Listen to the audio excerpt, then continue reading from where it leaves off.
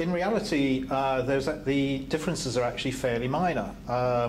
There is obviously a difference in the shares that can be issued, in that, of course, to comply with Sharia, you cannot have preference shares as such, and so a classic fund would issue ordinary shares and preference shares. In an Islamic fund, we would tend to issue management shares and participating shares to the investors. But other than that, and of course the underlying assets then of course must be halal, so the underlying assets will have been screened to make sure they are Sharia compliant. And any debt financing, again within the structure, again must of course be Sharia compliant. From a regulatory perspective, from a Jersey regulatory perspective, which is, I'm from Jersey, so that's the only jurisdiction I'm qualified to speak about really, there is actually very, very little difference. Our regulator certainly has no additional regulations or lesser regulations for a Sharia compliant fund. From my day-to-day work perspective with my team, the majority of our work, of course, revolves around the regulation or the regulatory impact on a fund. But then over that, of course, we have the Sharia compliance or the Sharia compliant overlay. And so there is a sort of a general ensuring that the assets are Sharia compliant and then preparing for the annual Sharia audit.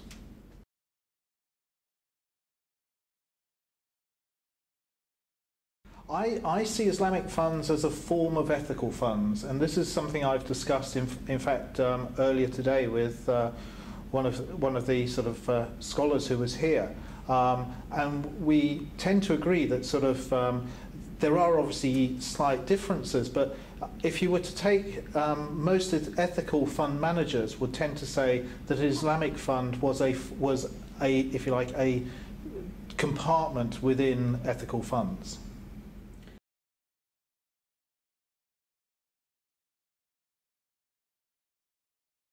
In the last few years, I'd have to say, unfortunately, we've seen very little growth, but I think that is as much to do with market sentiments as anything else.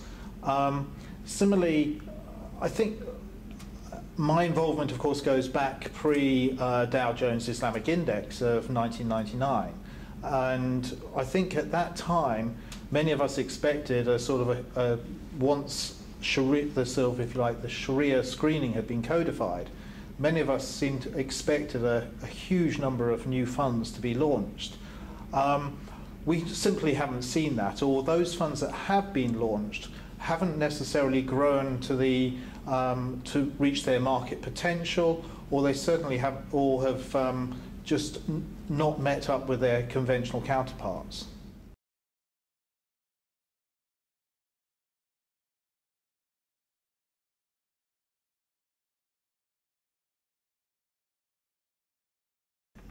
I can only really speak from my experience, and now the funds we administer tend to be on behalf of investment groups and banks from the GCC, and historically most of their investors are derived from the GCC. We have seen some expansion of GCC-based fund managers or banks trying to raise capital and sell into the Far East, Malaysia, of course, in particular, but to date with limited success.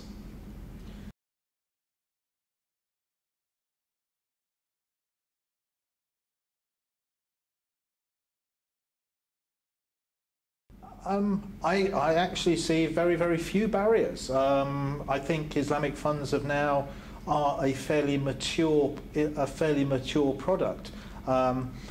The barriers are designing a product that actually would be of interest to investors. I hearsay and sort of is that there is a problem of getting Sharia advisors. Again, that's not something we tend to see. Generally, the funds we work with and the partners we work with will use the Sharia audit committee of the sponsoring institution, so that's not a problem.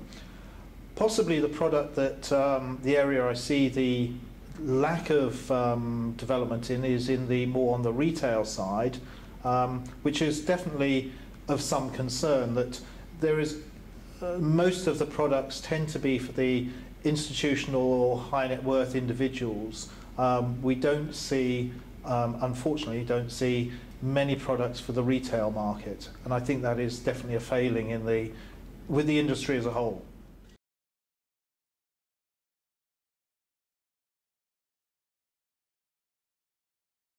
Taib there are many different translations. I think the translation that sort of I've used and will stick to for the moment is wholesome investment.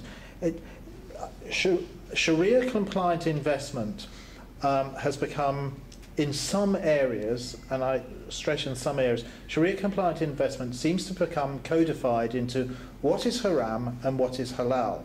And of course we can only invest in what is halal.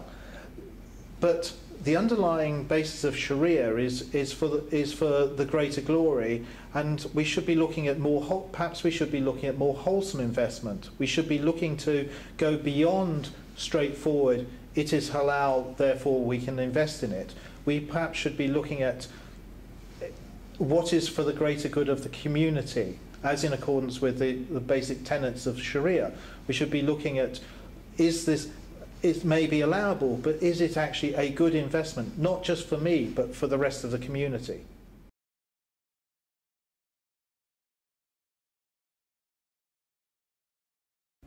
We've seen very, very few Islamic equity funds in the last few years. If anything, in fact, most of the funds that we've seen in the last few years have tended to actually be real estate funds.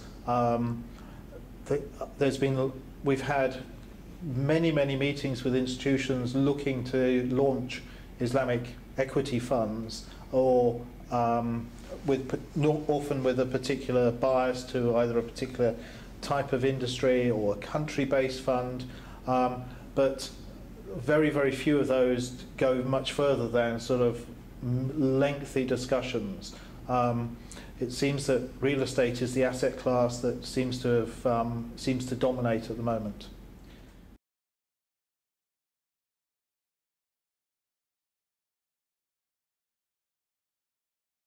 Theoretically, and in there is no limit. There are a huge number of Muslims, obviously, in Europe, and if a fund is structured correctly and the risk-reward ratios are the same, there should be no reason why an Islamic fund shouldn't be of interest to a conventional investor. Indeed, some of the Sukuk structures we established for institutions some years ago were purchased by conventional investors because the risk-reward was as good as they could get it from a conventional vehicle. So, and on the basis of, as we mentioned earlier, Islamic funds being effectively a form of ethical investment, and particularly if one were to add a layer of sort of tayyib type or wholesome bias to that, there is no limit.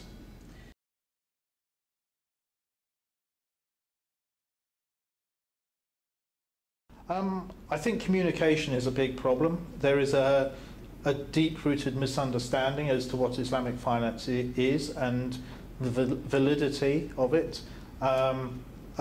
I believe that Islamic finance needs to focus more on the retail product for the average investor, rather than necessarily the current market, which is very much for the high net worth or institutional investors.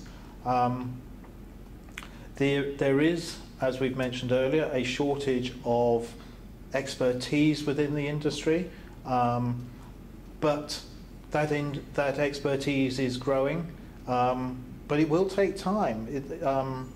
Rome was not built in a day, and Islamic finance will not grow, cannot grow unless there is a flow of knowledge and a flow of manpower to make it work.